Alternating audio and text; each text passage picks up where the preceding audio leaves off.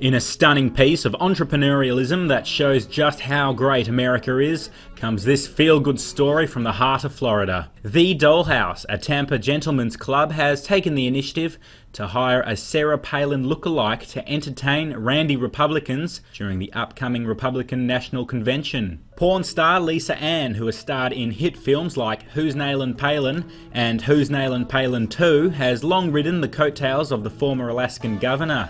And with adult business set to quadruple during the convention, the busty beauty is set to draw a crowd. For fans of the real Sarah Palin, this substitute will have to suffice, as the former vice presidential candidate was snubbed from the convention.